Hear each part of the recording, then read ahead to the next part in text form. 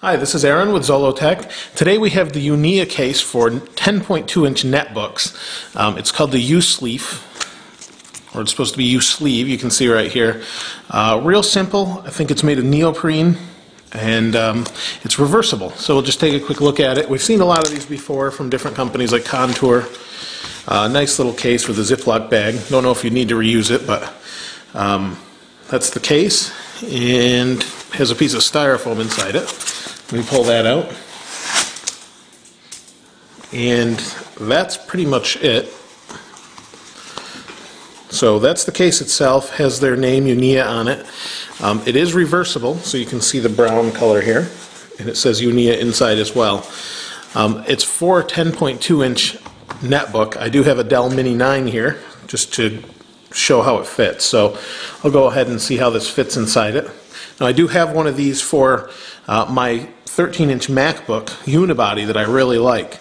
Not by this company, but I like this type of neoprene sleeve as well. It's real thin and lightweight. Now, it's not a real snug fit like some of them, and that's probably because there's so many different sizes, from EPCs to HPs and all the different types of netbooks. But overall, it's going to keep it safe. It does have a little bit of padding here, and like I said, it's not a real tight fit for a 2-inch or 10.2-inch MacBook, and this is actually a Dell Mini 9, so it's a 9-inch MacBook or 9-inch Dell. So with a 10-inch, you probably get a little bit more snug fit, but you're only going to be about right here.